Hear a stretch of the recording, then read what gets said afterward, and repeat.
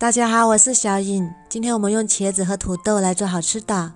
首先把土豆去皮，然后切片，尽量切得薄一点，这样容易熟。装入盘中，放入锅中，大火蒸15分钟。再准备一把小葱，切成葱花，装入碗中备用。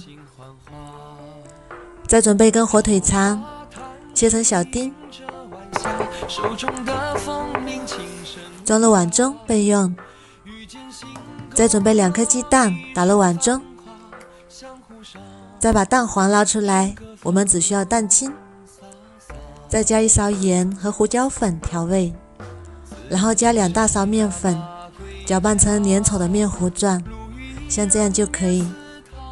再加适量的清水，把它调开，搅拌成粘稠的酸奶状，像这样就可以。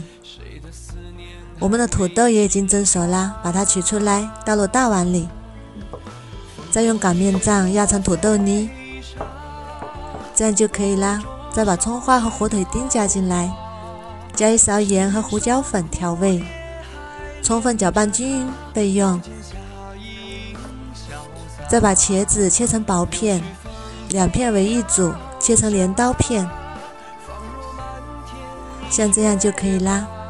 再把土豆泥酿到茄夹里，把表面抹平整，这样我们的茄子饼就做好啦。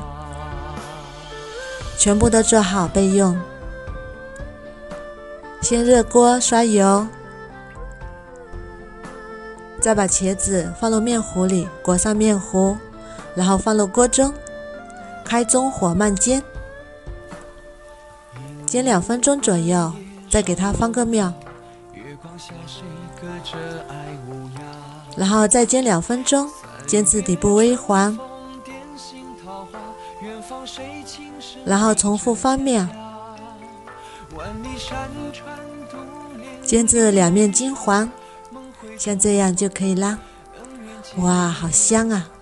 香喷喷的茄子饼就做好啦。这样做出来的茄子饼外皮酥脆，里面有土豆的软面，非常的好吃，老人和孩子都非常适合，做法也是非常的简单。如果你喜欢也试试吧。喜欢我的视频就关注我吧，谢谢您的支持。